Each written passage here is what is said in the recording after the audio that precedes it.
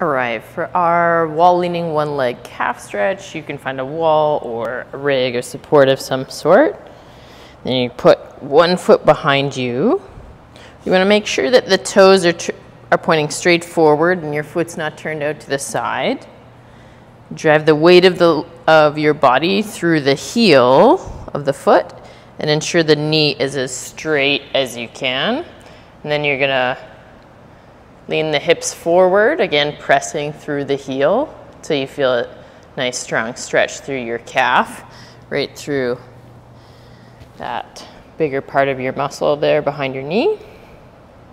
And hold there for as long as prescribed.